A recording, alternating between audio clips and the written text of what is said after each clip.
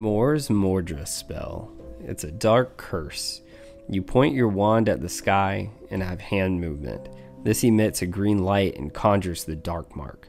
Quote, then he realized it was a colossal skull comprised of what looked like emerald stars with a serpent protruding from its mouth like a tongue. As they watched, it rose higher and higher, blazing in a haze of greenish smoke, etched against the black sky like a new constellation. This is the incantation of the spell used to conjure the Dark Mark, the skull and serpent sign used by Lord Voldemort and his Death Eaters.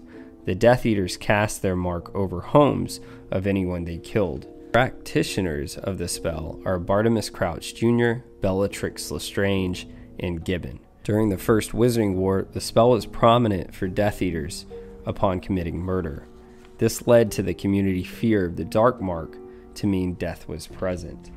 After Voldemort's first defeat, the mark became absent when Death Eaters were brought to justice, and few witches and wizards even knew how to cast it. The curse, because of its affiliation, was also considered illegal.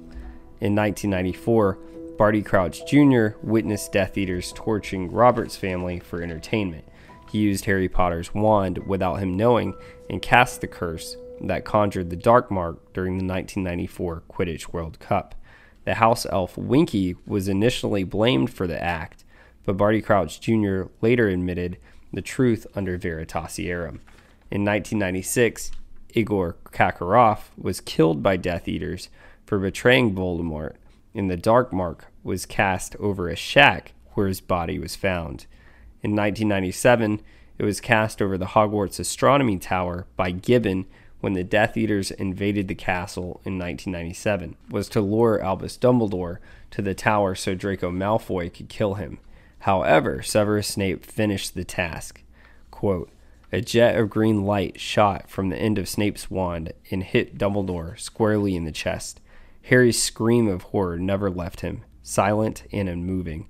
He was forced to watch as Dumbledore was blasted off into the air.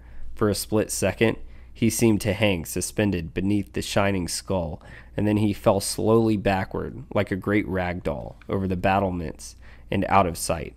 The etymology of this spell, the incantation of this spell, appears to be derived from the French word mort, death, and mordre, to bite. This alludes to the name of Voldemort's followers, the Death Eaters. The English word murder could also contribute. In Norwegian, Morsmordre directly translate means mother killers. It may also be a reference to the word mord, which means murder. In Icelandic, German, and Norwegian, Danish, Polish, and Swedish, since the spell is cast after someone that has been murdered and sounds like mass murder. What do you think of this spell? What are some of your favorite Harry Potter spells? Drop them in the comments below. I would love to hear it. If you would like to know more about Harry Potter and the Wizarding World lore, subscribe to Chase and Josh Factor Fantasy Podcast. The link is in the bio. Or you can subscribe to Ridiculous Patronus on YouTube. Thank you, everyone. Have a magical week.